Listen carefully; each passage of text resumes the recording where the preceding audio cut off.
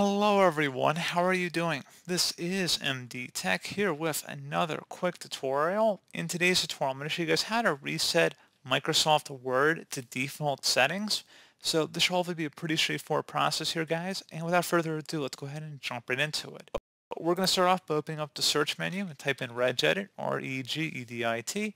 Best match to come back a registry editor. Go ahead and right click on that and select Run as Administrator. If you receive a user account control prompt, go ahead and select yes. Now, before you proceed in the registry, I would suggest you create a backup of it. So if anything were to go wrong, you could easily restore it back. In order to create a backup, it's very simple. All you have to do is select File and then Export. File name, I'd recommend naming it the date in which you're making the backup. Set export range to all and save it to a convenient and easily accessible location on your computer.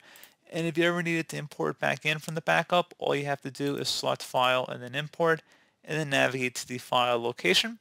And now we're ready to begin. So we're going to start off by double-clicking on the HKey Current User folder. Do the same thing now for the Software folder. Same thing for Microsoft.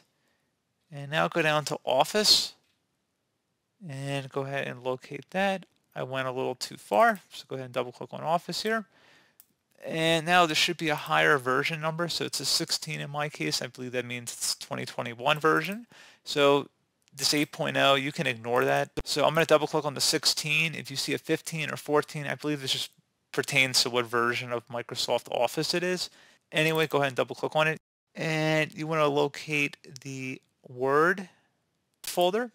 And now you want to delete the Data folder, so right click on it and select Delete.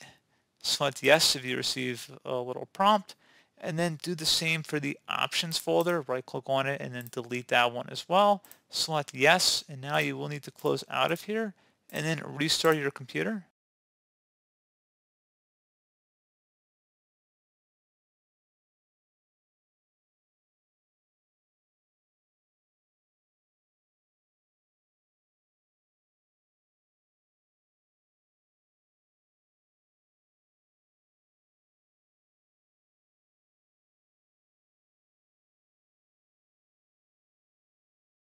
And now if we attempt to open up Word, it should still work fine, just we reset it basically.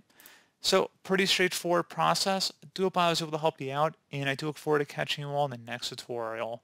Goodbye.